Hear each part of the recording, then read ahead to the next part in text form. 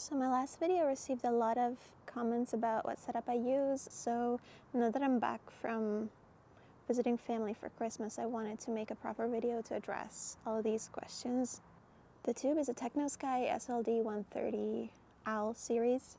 There's the owl on the dew shield, really cute. So that's a triplet with 130 millimeters of diameter, and it has a native focal length of 900 millimeters. I do have a reducer / corrector on it of 0.8 times, so that brings it down to 720 millimeters of focal length.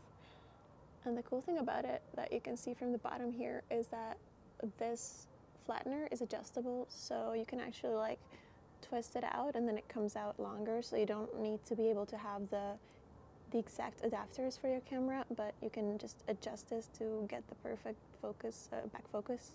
And to control all of it, I have an ASI Air Pro, which controls the mount, the camera, the focuser, the guiding, everything. And it also powers both the mount and the camera. So the nice thing is that I just have one cable going up from the ground, and then it's super clean because everything else just goes between here and the other devices. The camera is a ZWO ASI 6200mm Pro, so this is a full frame monochromatic or black and white camera. And in front of it I have ZWO's own filter wheel, the 7x2" filter wheel. I have a set of Antlia filters mounted in it. I have luminance, red, green, blue, hydrogen, sulfur, and oxygen, so kind of your standard stuff. For the Christmas tree cluster, I only did use hydrogen and oxygen mainly, and I believe red, green, blue for like 2 pictures just to get the star colors right.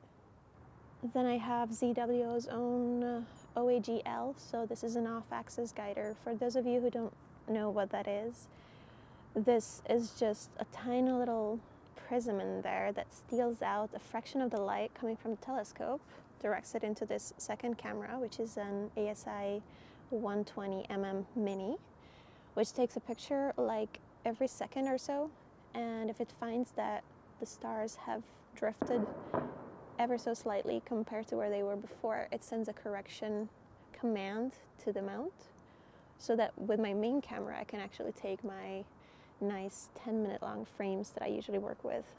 And then I do have ZWO's own focuser on here. This is the EAF. Not a lot to say here. If you want to work with the ASI Air, this is your only option, so that's what I use, and it works just fine for autofocusing when I change filters or the temperature drops. Possibly most importantly, the tracking mount that I have is the Rainbow Astro RST-135, which is one of the first harmonic mounts on the market. That this tiny little thing that weighs about 4 kilos is able to support a scope up to 18 kilos and track the sky quite nicely.